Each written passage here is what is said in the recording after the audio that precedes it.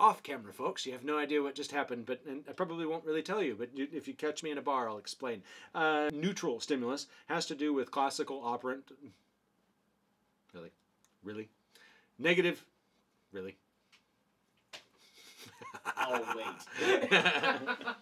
Hold on, folks. Here we go. This is no longer going to be a neutral stimulus. I'm going to punish myself. All right, here we go. Now, this neutral stimulus is no longer neutral. All right, let's try this again. All right, so the term is neutral stimulus. Neutral stimulus, we only refer to them when we're talking about classical conditioning, often referred to as respondent or Pavlovian conditioning.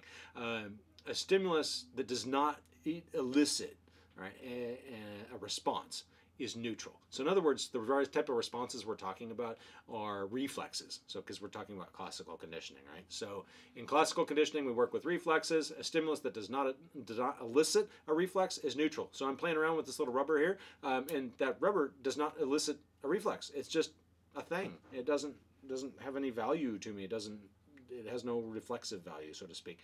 So it doesn't elicit anything in me, so we could say it's neutral. However, we could pair this with something to make it not neutral. At that point, we get into conditioned stimuli and things like that. So, but neutral stimuli do not elicit anything, do not elicit any reflexes in individuals until you do something with them. So basically, everything in your world is a neutral stimulus.